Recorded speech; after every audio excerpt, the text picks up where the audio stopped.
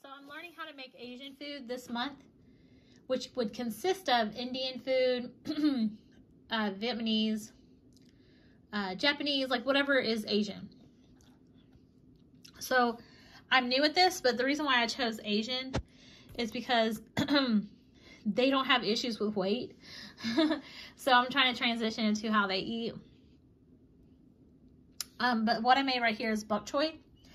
And that has, I blanched the bok choy and I put 2 tablespoons of miso, a tablespoon of maple syrup, which I might do more maple syrup next time.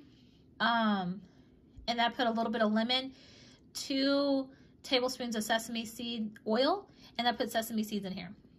And then I put rice, there's soy sauce, 2 eggs, and then there's pickled cucumbers that I just marinated in pickle juice overnight. So anyway, this is my first meal.